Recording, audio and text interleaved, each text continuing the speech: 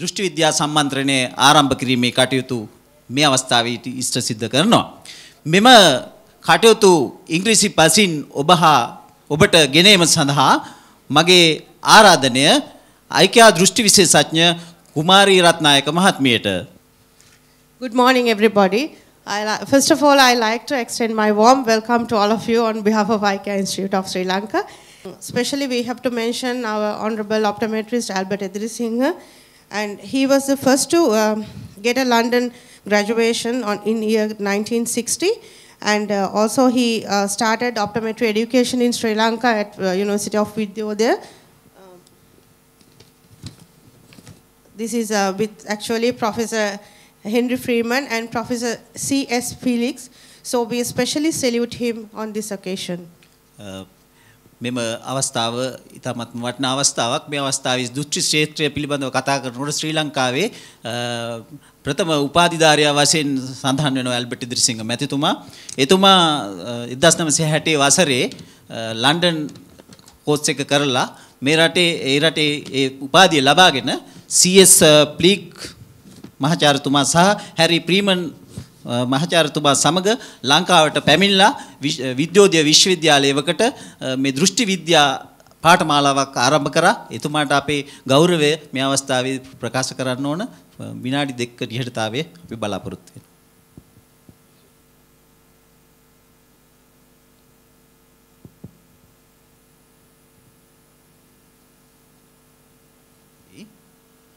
In year 2009, as the first time in Sri Lankan history, ICAR Institute have introduced and implemented the Code of Ethics for the ICAR professionals. From there onwards, the members of ICAR Institute followed these ethics more meaningfully. And also in our practice places, we used to display those principles to the public notice. These ethics have made our profession more prestige and respectable. It helped to build confidence among the public, general public. So let's stand for the Code of Ethics. ගරු කිරීම සෑම විටම රෝගියාගේ අයිතිය හා විශ්වාසනීයත්වය ආරක්ෂා කරමි. நடத்தை நிலை ஒரு நோயாளியின் உரிமை பெருந்தன்மை சுய உரிமைகளை மதித்து நடத்தல். Code of Ethics, the respect, the right and dignity and autonomy of the patient. උපදෙස් අවශ්‍ය අවස්ථාවන්හිදී රෝගියාව අදාළ වෛද්‍යවරයෙකු වෙත යොමු කරමි. ஆலோசனை நோயாளிக்கு தேவைப்படும் இடத்தை இன்னும் ஒரு கண் பரிசோதகரிடமோ வைத்தியரிடமோ அல்லது ஒரு சுகாதார உத்தியோகஸ்தரிடமோ அனுப்புதல். Advice, patient referral to another optometrist or other health professionals when necessary. සුරක්ෂිත භාවය සෑම විටම රෝගියාගේ පෞද්ගලික බව සහ වෙනත් සෞඛ්‍ය තොරතුරු පිළිබඳ රහස්‍ය භාවය ආරක්ෂා කරමි. உத்தரவாதம் நோயாளியின் சொந்த மற்றும் வைத்திய தகவல்களை இரகசிய தன்மையுடன் பாதுகாத்தல். Ensure confidentiality and privacy of patient, protect health and other personal information. උත්සාහය සෑම රෝගියෙකුගේම අක්ෂි හා දෘෂ්ටි අවශ්‍යතා වෙනුවෙන් පෙනී සිටිමි. உண்மையாக உழைத்தல் ஒவ்வொருவருடைய நோய் தாக்கம் மற்றும் பார்வை சம்பந்தப்பட்ட கவனிப்புகளை உறுதிப்படுத்துதல். Strive to ensure that all personnel have access to eye and vision care. උසස් භාවය රෝගියාගේ යහපත වෙනුවෙන් මාගේ වෘත්තීය දැනුම සහ ප්‍රවීණත්වය හා කුසලතා වර්ධනය කර ගැනීම අවශ්‍යතාවයක් බව දනිමි. முன்னேற்றம் நோயாளி நன்மை பெறும் பொருட்டு நமது தொழிலறிவு தேர்ச்சி மற்றும் திறமைகளை வளர்த்துக் கொள்ளல். Advance their professional knowledge and proficiency to maintain and expand competence to benefit their patient. පුහුණුව මාගේ වෘත්තීය හෘද සාක්ෂියට එකගව අවංක හා විශ්වාසය රැකෙන පරිදි නිරතුරු කටයුතු කරමි. பழக்க வழக்கங்கள் சமதுறையில் உள்ள மற்றவர்களை விமர்சிப்பதை விடுத்து மனசாட்சியுடனும் நேர்மையுடனும் நமது தரத்தை அதிகரிப்பதன் மூலம் மக்களின் நம்பிக்கையை பெற்றுக்கொள்ளல். Practice with conscience and integrity that enhance the status of profession and promote public confidence. හඳුනා ගැනීම සහ පිළිගැනීම සෞඛ්‍ය හා සමාජ සුබ සාධනය ආරක්ෂා කිරීමට බැඳී සිටිමි. அறிந்து கொள்ளல் சமூகத்தின் பொதுநல சுகாதார நிலைமையை பாதுகாப்பதற்கும் அதனை வளர்ப்பதற்குமான எமது கடமை உணர்ச்சி இருத்தல். Recognize their obligation to protect the health and welfare society and පැවැත්ම ආදර්ශමත් පුරවැසියෙකු ලෙසටත් අවංක භාවයෙන්ුත් සාධාරණ භාවයෙන් හා කරුණාව දයාවෙන් යුතුව වෘත්තියෙහි නියැලෙමි. வழிகாட்டுதல் இத்துறையில் நேர்மை, நம்பகத்தன்மை, அன்பு, இரக்கம், வெளிப்படைத்தன்மையில் ஒரு உதாரண புருஷராக எமக்கு நாமே இருக்க. Conduct themselves as exemplary citizen, professional with honesty, integrity, fairness, kindness and compassion. Thank you. Well, we are now moving to the agenda today. And there is a very special person. I'm going to invite him today for the first session. He is a senior consultant optometrist, senior lecturer, and I'm also privileged to announce that he's the founder of Eye Care Institute, Sri Lanka. He's none other than senior optometrist Naresh Pradhan. I know, Ranjit, you have something to say about? ಐಕ್ಯ දෘෂ්ටි විශේෂඥ ආයතනය මේ රටේ බිහි වෙලා ඉතාමත්ම ශේෂ්ත්‍රයට ඉතාමත්ම අනගි සේවාවක් කරමින් අද දක්වා ආමගේ මේ ශේෂ්ත්‍රයේ විශාල වෙනසක් ඇති කරන්න ஐக்கியா දෘෂ්ටි අධ්‍යාපනික ආයතනයට හැකියාවක් ලැබිලා තිබෙනවා. එම ஐக்கியா දෘෂ්ටි විද්‍යා ආයතනයෙන් අධ්‍යාපනය හදාරන එකමුතුවක් සමග ஐக்கியா දෘෂ්ටි විශේෂඥයන්ගේ සංගමයේ ආරම්භ වෙලා තිබෙනවා. මේ සියලු කාර්යයන් වලදී ඊටම මනවින් තමන්ගේ ගෝලෙන් හසුරුවමින් ශේෂ්ත්‍රයට වඩාත් ඵලදායී සේවයක් කිරීමට වෙහෙස මහන්සිගත් අපේ ගුරු නරේෂ් ප්‍රධාන් මැතිතුමාටයි මේ ගෞරවනීය ආරාධනය. ඔබගේ අත්පොළන් සන්මානාද්‍ය මැද්දේ එතුමා වේදිකාවට පැමිණෙනවා ඇති. We are here for 2014 today, and our theme is Synergy for Change.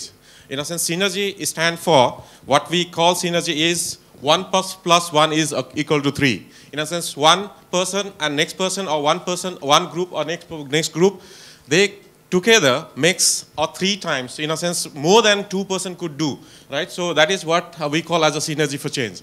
And here what we are trying to gather is not only IKEA people, we wanted more and more other organization and more people that they get together and try to do some sort of a changes which is good for the IKEA profession, good for the public, and that's our kind of a responsibility that we are expecting here. So this IKEA 2014 that's why we name as a A's for Synergy for Change. And 2 years back, we had if we flash back, we had a program called IKEA 2012, Transformations Age of Optometry. And there what happens, we expected from the media and everybody that this profession, this profession without any knowledge, without any sort of a pre-qualification, without any sort of a pre-assessment, anybody could do, anybody could enter, and anybody could entertain. So this was a trend, and fortunately, now within these 2 years of time, we managed with TVC to get a national standard, and today, according to the Parliament Act number 20, 1990, Sri Lanka becomes the first country to have a South Asian country to have a optician law. So we expect in future that optometry becomes regulated. For that, the activities are going, and we are getting more help from College of Ophthalmologists and other parties also. And we expect this profession will be regularized, and that will be benefited for all the stakeholders of eye care profession. So as in my message in 2012, calibration and distribution, which has been locked for the profession for last so many decades, and which has not weakened us but also encouraged the unethical practice in this country. So so this has been so many, so there were some parties, some groups, some this thing, so they were creating barrier, they were labeling themselves, And so so there was different kind of a groups.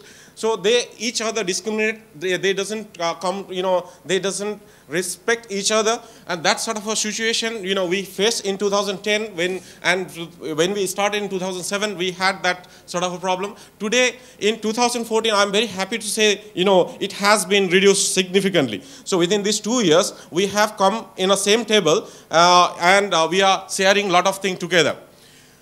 And if you take those days, optometrist could be, even you get a association membership, you become an optometrist. You don't have a qualification, you don't have, that is not unfortunate of them, because of there was no institute such that people, even they wanted to go and learn, there was no institute such, and there was no need, because of anybody could practice, anybody could open an optical shop, anybody could do the things that other person, who is qualified enough to do.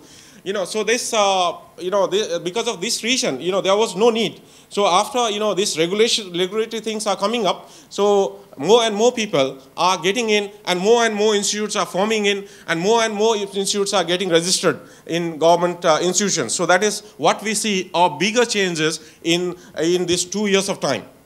So that's why we said, optometrist, become an optometrist by membership, become an optometrist by qualification. So that discrimination that, so what we see, and, in this profession, a lot of people, they enter to this profession. I don't say it is, I'm not discriminating them, but it is, I became an optometrist by chance, so just get into the optical shop, saw it is very profitable, and, so no point of getting into other job, because there was no rules and regulation, no knowledge necessary, no nothing necessary. So you easily get into, so everybody was quite happy. So, but the result of that, is very, sometimes it is very serious, because of changing our lenses and giving them, and not looking into the eye, and not referring them to the eye surgeon, not referring them to anybody, was a critical aspect. Because of, if you take about, we have over 1,000 optical shops, and if everybody, this is what I taught in media last 2 years back, and a lot of people criticize me, but it is the truth. It is the truth what we have to accept. Not that we don't want, these people to, we don't want to kill these people. We want to upgrade them. We want these people to get upgraded themselves. So it has been done. It has been done. And so today, lot many people are going into the program, getting into the seminars, getting into the things. So it has been improved. They today realize, and they say, some same people, who was criticizing me today, they are with me, and they are, they are talking today, this could have been happened about 10 years back. So it is, so transformation is of optometry is, we are reshaping our profession, and, and reducing these discriminations. And we are, educating more people, and we are sharing our knowledge, and we are, attracting new generation to choose this profession, not by chance and by choice to come in to this profession.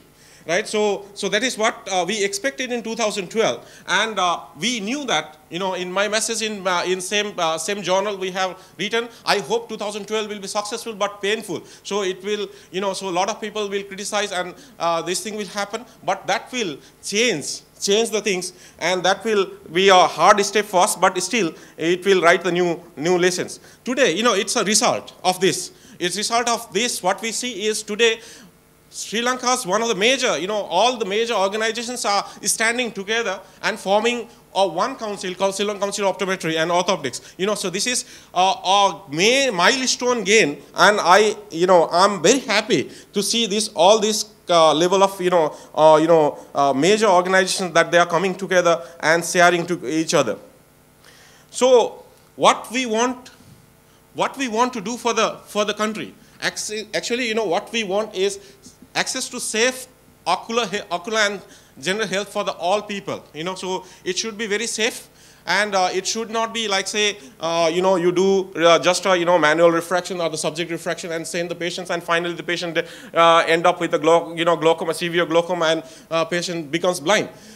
So we have to have more awareness program to prevent, for the preventive action. We have last year, we have taken so many steps for the preventive program, and develop standard on eye and vision related this thing, so which we have expected, and that has been done. and already the optometrist and optician standard has been developed, which has been endorsed. And optometry developed standard on eye and vision related professions, for this purpose. Now actually they are, Sri Lanka, still what happens, we give driving license for, Islenian chart. So, the Islenian chart could be read if somebody does not have, has not affected for central 3 degree of visual field.